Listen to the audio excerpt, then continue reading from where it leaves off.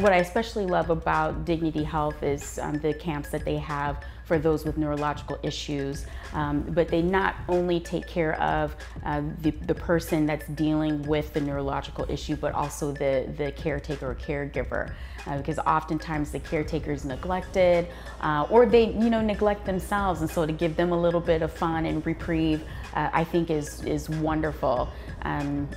Especially after learning Chris's story, but then also a coworker of mine when her husband had a stroke earlier this year, and you don't really think about younger people having strokes, so it was quite a shock, and she's had to be the main caregiver. Just seeing their stories, it makes you more empathetic, and especially for the caregiver. So I love that Dignity Health takes care of both sides of that.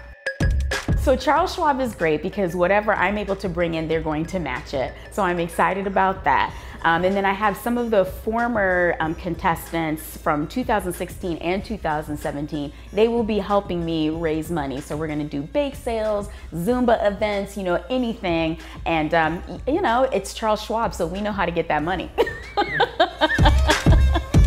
This time around, I'm gonna be dancing with James. So it'll be a little bit different, but I'm excited. I'm not telling. Is that your secret? Yes. Man. Just know it's gonna be good.